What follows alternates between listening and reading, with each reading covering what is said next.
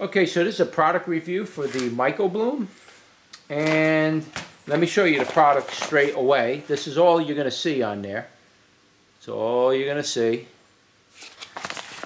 is the back. Pause the video as you need it, get you in closer, go up, down, around. Okay, so this is the first year I'm using this brand, and I do like the quality of this product. Now, I inoculated my soil with this stuff, and if you look at my supersoil video, you'll see another video of an update of my supersoil. My supersoil bloomed, and I do believe that this product did get my soil to the point of blooming. So when you basically what you do is when you mix your soil and you add this product and your probiotics and you add all this other living organisms to your soil, you want to make sure that soil's in a container with the lid on it, and then you want that soil to bloom. So the whole top of the soil, once a container blooms, will look like a white fuzz is on top of it. Once you see that, you know your soil is properly and fully inoculated. That's the proper way to do that. If you're going to spend the kind of money you're spending, like me, you need to inoculate the soil correctly.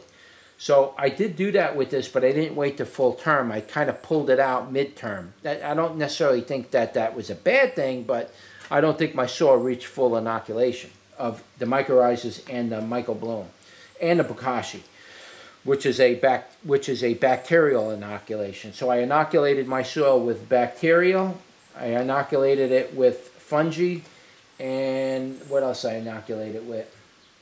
I think those were the only two things. Oh, and I used the insect frass for the insect part of it. So it's like they're taking up the plant takes up the chitins out of the soil, gets into the plant, and then the bugs don't want to eat it, but that's something else. This is the first time I use this product. Now, I really like this product. See, I always buy the Mycorrhiza that comes in the powders. It's a concentrated spore form, and then so you're supposed to, they tell you that there's two ways to use it. You can mix it in your soil, or you can take your starts and dip it into the Mycorrhiza and then plant in it. That's probably the best way to do it, because you're guaranteeing that that plant is fully going to get inoculated from the root system up. There's no better way to do it. The problem is it gets very expensive to do that, especially if you're doing 150 plants. Because once you take your plant start and you dip it into that stuff, it's like an eighth of that bag is now gone. That powder is, you know, it goes right into the bottom of that root thing. So it's, you tend to want to just mix it in the soil so it gets all the way around. I mean, once the plant gets inoculated, you're fully set. You don't need to have that much of it. The point I'm trying to make is you can't help it. You got 150 plants, you're not going to sit there and like dab it a little bit. You want to dip, go, dip, go. You want to, it's production when you're doing that many plants. So you end up using more than you need to. Is it going to hurt your plant? No, it's just you're using more than you need to, you know. And that can get quite expensive when it starts coming to the mycorrhizas. So I went with this product, which is MycoBloom, which isn't a powderized form for dipping for your starts. Now, you can buy this product, and you can buy, in addition to that, you can buy the concentrated product, which is a powdered form for dipping your thing in it if you want it just extra safety. Again, is it going to hurt your plant? No, not at all. Is it going to help your plant? Well, most definitely, because now you're getting enough of this stuff into your soil, and you're guaranteeing you're going to get inoculated. The point I'm trying to make is it can get really expensive doing this. It can get very expensive. I can spend thousands of dollars to make 2 cubic yards of high-powered soil, but there's a point in which excessiveness becomes ridiculous. You don't want to excess in something, and it's very easy. I can become OCD about this in the worst way. I would sell my house to make the best soil. That's the kind of way I can be about things. Not that I'm going to do that. I'm just saying, when I start getting OCD about things, boom, I go 100% all in. I don't care if I have to mortgage off the house and sell off the car just so I can make my soil. That's the way it gets with me. Yeah, I'm a little extreme, but I want to see truly the best results of these products. Are they lies? Is it true? And so I put these things to the test. And I've been using this product. I really like this product. This is a totally different product than I'm used to. I'm going to show you what it looks like. I'm used to using the powders and adding it in there and dipping and stuff. This is a totally different product, folks. You can see what it looks like right there. It almost looks like kitty litter. And it might be like a kitty litter mix with the Mycorrhiza, and they inoculate this sand and kitty litter with the Mycorrhiza powder so it has something to surface to stick to. And then when you mix it in your soil, now it spreads easier and stuff. When you're using those powders, you take that powder and you dump it in your soil. As soon as you put it in there, it clumps up. And it becomes really hard for you to distribute it out into your soil very well. So now, instead of just dumping a clump in your soil and mixing it in, so what you tend to want to do is you sprinkle it across the surface of the soil, and you spread it across a wide surface, and then just kind of scoop it around like that. And it's better that way. If you put it in one, if you take your thing and you inoculate your soil with the powdered Mycorrhiza, and you go like that with it, it's going to stay a clump. It's not going to inoculate very well. Unless that soil is really dry, but most of the time our soil's got some moisture in it.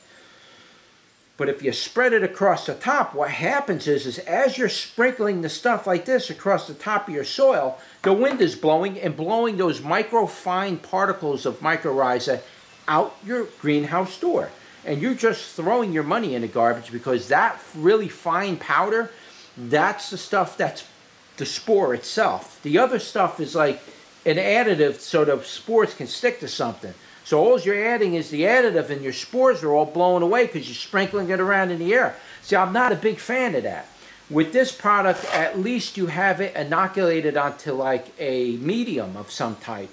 And the medium is inoculated. And when you spread it out in your soil, it spreads out much better. Now, what I would say is that I like this product as a soil mixture. I do believe I was feeling some benefit from it, though I am showing some other plant stresses. Could have been from the heat wave we got. Really knocked out a lot of my plants. But I do like this product. I would say if you do go with this product and you follow my super soil mix, I'm going to double the quantity on this as well. This is a living organism. This is not the same thing as adding a nutrient to your soil. This particular product I do feel needs to be doubled. I don't feel I added enough of this, maybe even tripled. I think they got, this was a, oh, also too, just keep in mind these products got an expiration date on it. So make sure you use these products by the expiration date. You don't want to overbuy and then put it in storage for long periods of time. This product has to be ordered every year, basically. So or every other year. It's good for about a year or two on a shelf in a cool environment, dark with no sunlight. It's good for about 2 years. But any more than that, there's an expiration date. Don't wait too much past that expiration date. This is a product you want to buy biannually. This was a 2-pound bag, not enough. I do believe you need 5 pounds to mix the ratios that I was mixing for my super soil, and I was mixing roughly, I think in the end it was coming out to 3.5 or 4 cubic yards of soil. There's just simply not enough to mix into that soil. Even if you use the powdered Mycorrhiza, you would have had to go double doses on that. And this stuff isn't cheap, guys. This stuff has it's got a little bit of an expense to it. But again, you can't beat the effects you get from adding these biological mediums to your soil. The effects are incredibly good. I mean, I definitely recommend this product. I will be using this product again in the future for my next plantings and stuff. But this is definitely a recommended product. I like this. I'm going to be ordering this from now on in the future. Hopefully they stay in business. And I will be adding the other Mycorrhiza powder as a plant starter. You know, you dip your plant start in that thing before you plant, that kind of a thing. I will be using that as well next year. We've got to make sure we combat these diseases, especially on your tomatoes, so we get some decent crops at the end of the year. Alright, so that was your product review from MycoBloom. Like, share, and subscribe, and I'll see you on the next one.